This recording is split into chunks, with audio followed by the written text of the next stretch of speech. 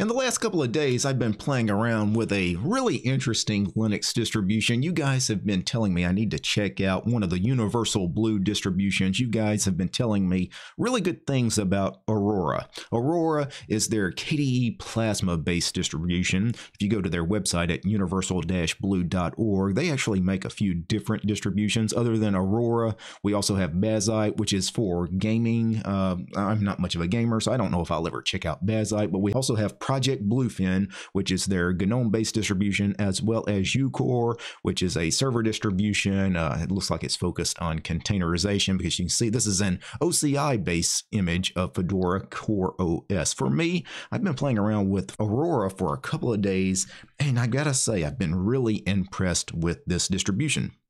Installing Aurora is actually very simple. It uses the familiar Anaconda installer that Fedora has used forever, and really it's basically the same Anaconda installer you've always used. You go ahead and pick your drive to install to, you create a root account if you want a root account, and then you create your home user account, and then essentially you click the begin installation button and away you go. Now typically when I install Fedora, just mainline Fedora on my machines, that installation process takes about 5 to 10 minutes. I will say installing Aurora takes a little more time as far as you're waiting for the installation to complete a bit longer. I want to say it took me a good 25 minutes or so for the installation to complete. And I think the installation, why it takes a little longer with Aurora, is probably because some of the package installations take a little longer because of some of the package managers they're using, in particular RPM OS tree.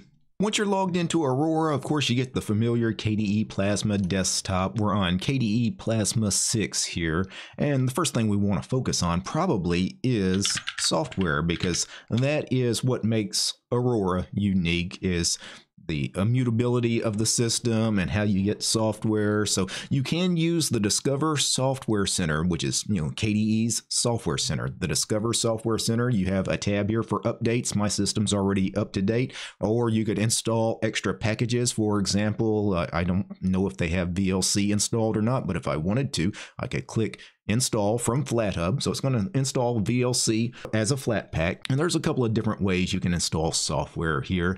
You can install through the Discover Software Center. It's typically going to install things as a Flatpak. You could install things at the command line. You could use RPM OS tree to install things. Also, there is the option to use Distro box if you wanted to install packages from other distributions and have those run inside Aurora. We'll check that out here in a minute. But now that I've installed VLC, let me go to the menu system here and search for VLC. And I believe because we installed it through the Software Center as a Flatpak, it would appear in the menu system. But if I had installed something using RPM OS tree at the command line, I don't think it would appear right away. If I search for a terminal, KDE's console, is console not here? They're using a different terminal program.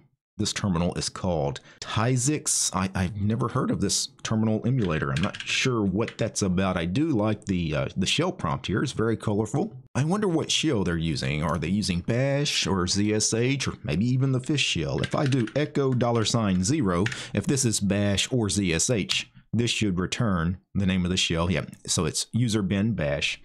This command would not have returned anything had that been the fish shell. So let's install something using RPM-OS tree. So I believe the command to install is simply install, and then name of a program. Let me install something that I'm pretty sure wouldn't be here.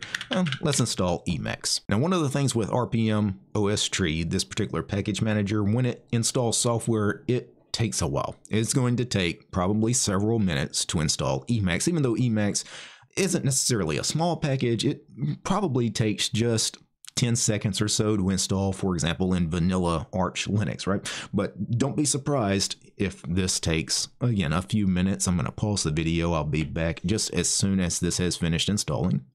So I have been waiting several minutes now for Emacs to install with RPM OS tree.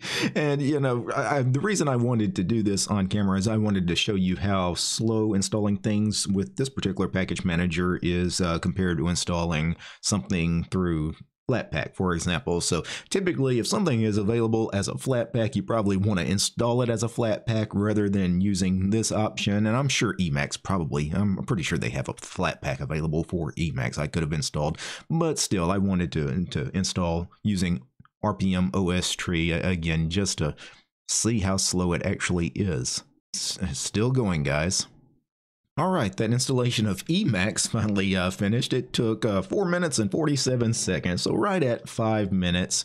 And if I go to the menu system and look for Emacs, Emacs is not going to be in the menu system because unlike when we install things through the Discover Software Center, which installed Flatpaks, installing with RPM OS tree does not immediately appear in the menu. You actually are going to have to do a reboot to be able to use your newly installed software. If I tried to run Emacs from the command line, command not found. So essentially we are forced to do a reboot. So let's go ahead and reboot now. And it said, welcome to Grub. I don't know, it skipped the Grub menu. That's interesting that it didn't give us the option to even pick something in the Grub menu this time. Not that I needed it, obviously. I just installed some software and I want to use my newly installed software. Maybe it's smart enough to know that. I'm not sure. Let me log in and we get the Aurora logo. It took a few seconds for Plasma to load there, and that probably had something to do with the fact that we installed some new software.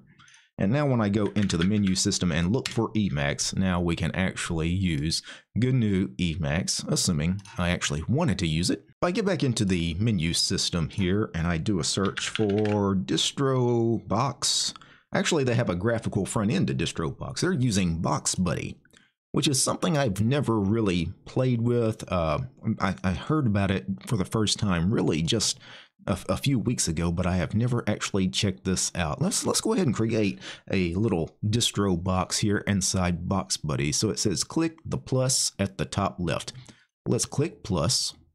And now I guess we need to choose a distribution. Let's do Arch because that's probably the one. If I was running Aurora, I would probably want to keep Arch available as a distro box, certain packages available. So let's go ahead and search for Arch Linux here. And let's do Arch Linux latest. If I just hit the create button now, will it actually create that for me? I really like this graphical front end. It's very easy to use, right? You hit the plus sign, choose a distribution, hit the create button, and away you go. Very cool. And you can see once the installation completed, we have Arch here, this particular distro box here that I titled Arch, and then it immediately launched it. You can see we are actually in a terminal, right? We get, well, actually it's still installing basic packages. It looks like it says starting container, installing basic packages. So maybe I have to wait a few more minutes here. Yeah, and now it's completed. Very cool. And you can see my username dt@arch is the host name. So if I actually did a pacman capital Q lowercase q to see all installed packages, would it actually run that command? Returned a libcurl error. I wonder, could I do a sudo pacman capital S lowercase yu? Huh. That's interesting. So I'm assuming I can't install software either. Could I install htop? I wonder why that didn't work. That is interesting. If I go to the menu here and I search for Arch Linux, they did create a desktop entry for my Arch distro box. You can see host spawn command not found. It didn't find something going on here with the bash shell. I'm getting an error. One more time, I'll do a sudo pacman capital S lowercase yu. So I could have created a distro box, but maybe I just didn't create it right. Again, I've never used Box Buddy. Maybe I'll try a second time. Now, before I didn't tick this on, use a knit system. Maybe I needed to do that. Let's try that. We'll just do some testing here, because that's the only thing I didn't do previously. So let's go ahead and create it with that ticked on. All right, and looks like it completed. Still getting this error in the bash shell. It's looking for this command, host-spawn, and command not found. So it's still having some errors. If I do a pacman-qq, yeah, still a libcurl error.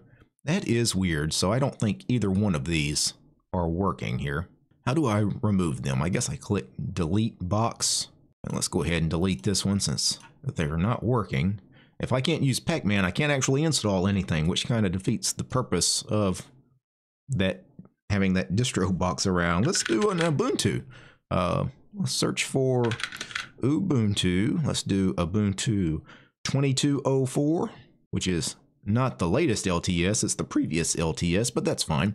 Let's go ahead and just see if Ubuntu works in BoxBuddy. And it created the Ubuntu distro box. Looks like just fine. I don't get any weird error here at the end like I was with the Arch Linux distro box. So since this is an Ubuntu system, let me do an apt command. I'll do apt list to list all the packages here. So this does look like it's actually working if I did an apt install htop.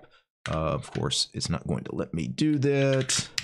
Need sudo privileges. I should have known that. And now I can install that. And now I've got htop available. Very cool. I can run htop on my Ubuntu machine. I probably should have installed something graphical.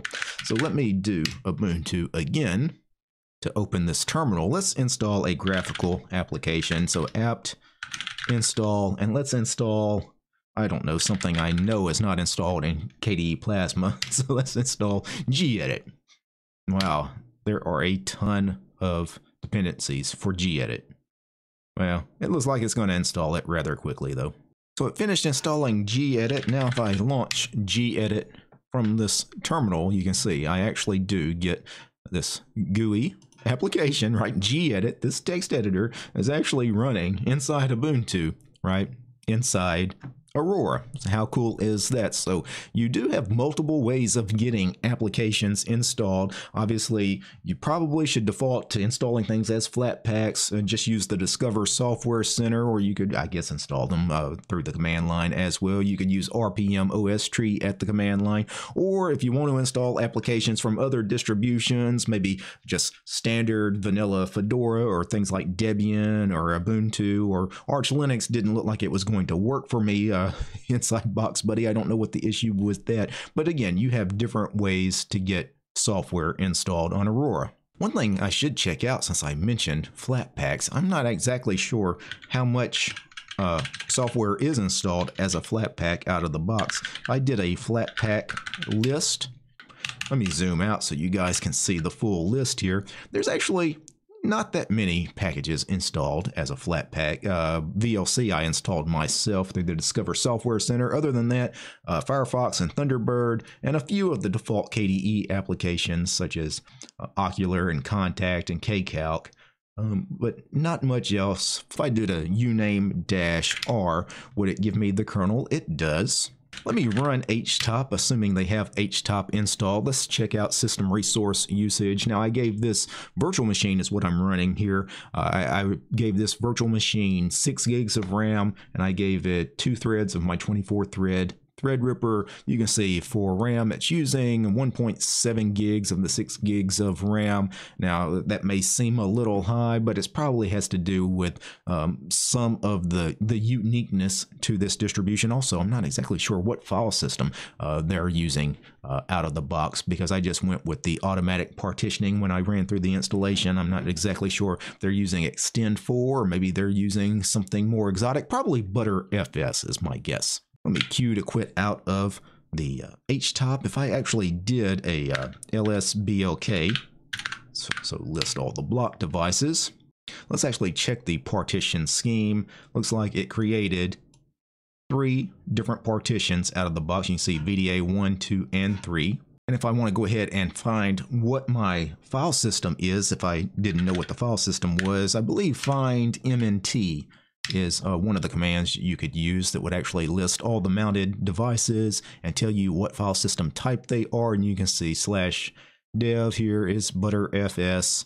So we are using ButterFS for the file system. If for some reason you couldn't remember that command, you could always check out your /etc/fs tab, the file system table. So if I cat /etc/fs tab, this would also list your devices, and you can see that we're using ButterFS here.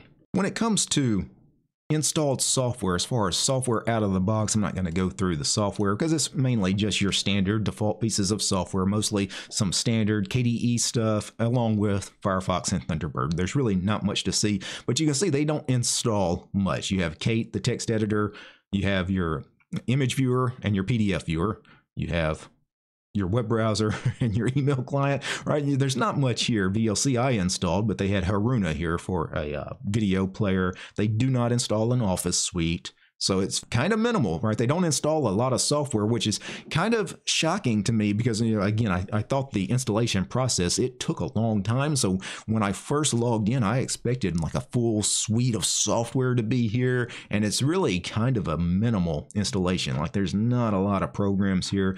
Here in utilities, they have, you know, a variety of utilities, very small little things like your calculator and your screenshot tool and things like that, but really not much else. Now, even though this is kind of a unique, a very different kind of distribution than the kinds of things I typically check out, one last thing I do have to do, I do have to right click and configure desktop and wallpaper. Let's check out the wallpapers. Do they have any cool wallpapers? Looks like they do have a lot of cool, like, space kind of shots, sky kind of shots. With the name Aurora, it would make sense why you would have some of these kinds of photographs, and these are actually quite good, actually. Here is clouds. Here is foothills. I really like that one. That's actually a beautiful photograph, whoever took that. Let's go with sunset here. A little drab. You know what? I think I'm going to go with the one I said I quite liked.